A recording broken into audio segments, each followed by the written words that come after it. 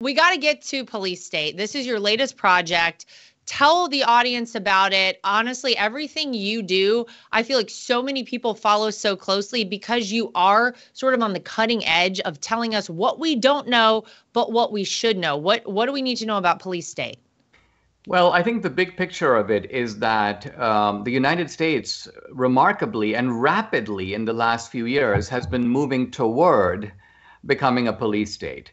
And we see this simply by asking what a police state is. You just have to look around the world. You have all these unfree societies, these tyrannical societies, North Korea, China, Iran.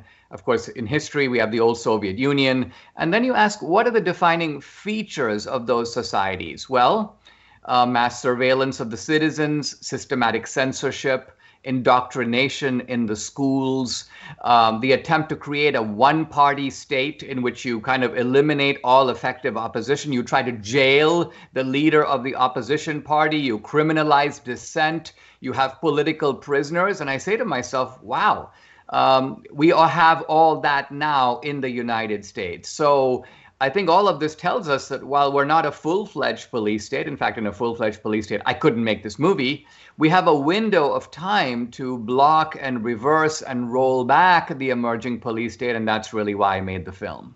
Wow. I mean, you're right about, I think, that our country frighteningly moving in that direction. Actually, a recent Rasmussen poll asked Americans if they thought the country was headed in that direction, becoming more of a police state.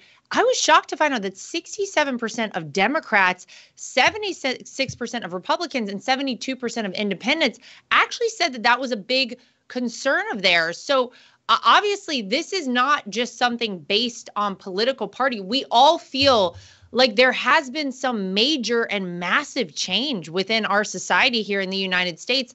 But Dinesh, how are we still heading down this path? If people are finally starting to recognize it, how is it that we haven't changed course so far? And how do we change course? What is the solution here?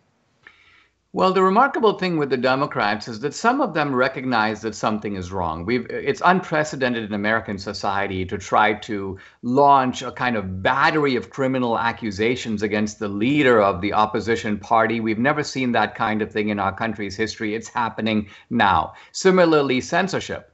I mean, one of the first phrases I heard when I came to America as a teenager was, I disagree with you, but I will defend to the death your right to say it. And I thought, wow, that's really the core meaning of free speech. You're allowed to say it. And even a political majority doesn't get the right to cancel out your right to free speech or your right to conscience. So all of this has now changed. And part of the reason it's changed is that the media has been putting out the relentless propaganda that we, the Republicans, the conservatives, the patriots, the Christians, we are trying to impose a police state. That's why, for example, Donald Trump keep saying he's an authoritarian. And I say, wait a minute, if he's such a tyrant, normally the tyrant is running the police agencies of the government. Right. Is it fair to say that Donald Trump is running the police agencies, or is he running away from them?